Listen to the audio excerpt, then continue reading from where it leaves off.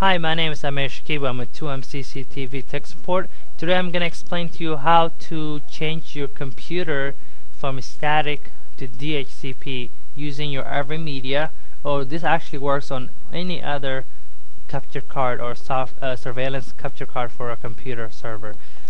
First of all, I'm using Windows 7. So my example is going to be on Windows 7, but if you follow on this example on Vista and XP should be very similar. So what you need to do is go to the bottom left corner there to get into your open by left clicking the network icon. If you have a laptop,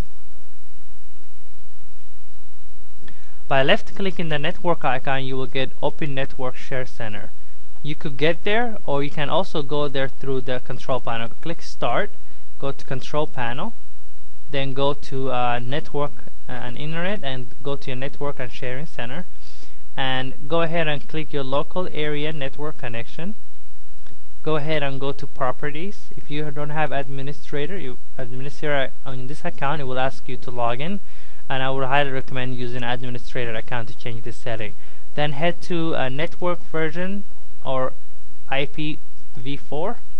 Click Properties. As you can see, it's obtain IP automatically. This is DHCP setting. It will automatically pull in information there.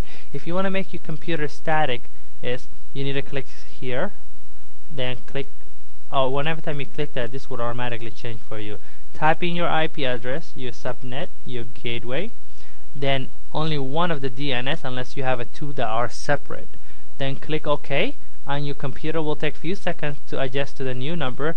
Then automatically your computer will reserve that static, and your AVmedia will keep that number. And that's how you change static to DHCP or DHCP to static using your control panel, your Windows system.